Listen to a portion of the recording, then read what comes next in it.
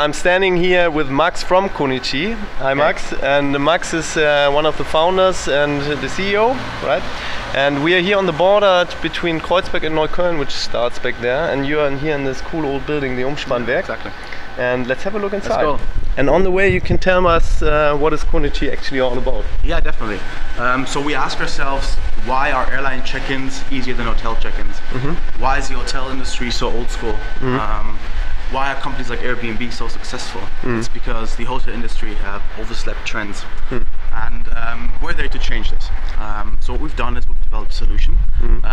It's basically based on a guest iPhone and a merchant iPad. When guests walk into a hotel, we can recognize them in real time, utilizing beacon technology. Cool. Basically what we do is we do three things. We call the 3 C's.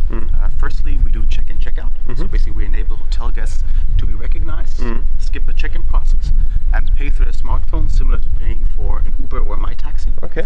The second part is customization. So if you walk in, I know who you are. Through our beacons, I can give you a personal greeting. I know what your preferences are, and I can try and personalize your stay. And thirdly, it's communication. So basically, we create a platform so you and your guests can, or you as a guest and the hotel can interact and basically exchange information.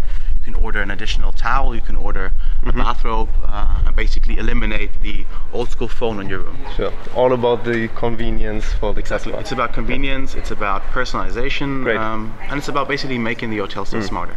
And have you guys been working in the hospitality industry before, or how did you get about this I was idea? working at Google previously, Okay. In the travel space, so I was not especially hospitality, it was travel in general. My mom actually, she runs a hotel, so I had some kind of connection back then as a child. And majority of our employees have worked in hotels previously, so we really want to ensure that we know the market, we have domain expertise, and can therefore then develop a product which is useful. Excellent. Okay, you guys are on the 5th floor? Yeah, let's go upstairs. Let's go upstairs. Very cliche, let's do an elevator pitch here. Why are we in Berlin? It's a typical question, and loads of people ask us, guys, why did you choose Berlin?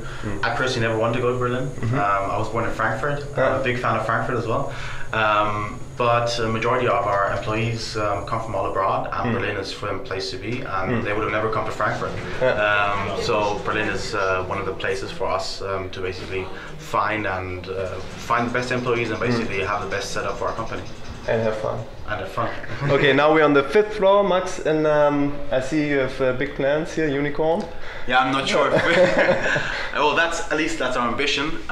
So we have this symbolized unicorn here, so trying to get motivation up and motivate people, saying, hey, we can become a unicorn. Yeah, that's the long-term milestones. So what are the next milestones? And maybe let's walk in already a bit. Basically, there are a variety of milestones. Firstly, it's important for us to basically get the product out in the hotels. So what we started is going to the first beta hotels. We call them early grade hotels, testing our solution. Next step is basically getting the official rollout. So 9th of September, so we're going to start, and from then on we're going to roll out across Germany, Austria, and Switzerland, and that's sort of the first major milestone. To sort of the prior milestones of getting the product up and running. So now basically we're ready to take payments. So we're completely PCI compliant. We can take payments similar to Uber or My Taxi. That was one of the big milestones for us. Having a solution which is running is also really important. So it was sort of the previous milestones, and now really it's getting it out there and collecting customer feedback and continuously improving the product. Fredo is gonna take over from here. Thanks so much and all the best. Huh? Thank you. Fredo, nice to meet you. Hey, great to meet you as well. How are you? I'm fine. Cool. Thanks for taking the time. A nice tour yet. Yeah, it's a nice way up here. Maybe let's walk a bit more in. And how many guys are you at the moment? We're currently around 17 people. 17? Which is a nice split between engineering, which are right here, and then we got sales and marketing over here on the side. Mistakes in general, personally, I wish I would have started earlier. Even though this is my second tour.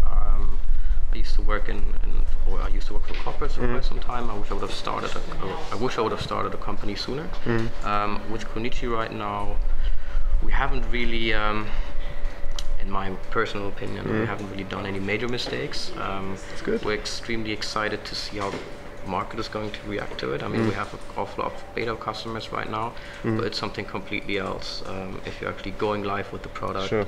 And I guess that's when we are going to experiencing the first problems with the product. Other than that, I'm extremely proud of the team. I'm extremely proud of where we are right now. We have officially started at the beginning of the year, and after 6 to 7 months, we will be ready to launch the product, which in my opinion is a great accomplishment from everybody here. Yeah, great. Well, Fredo, thanks so much for your time, and all the best for Conichi. Thank you very much. Bye, guys.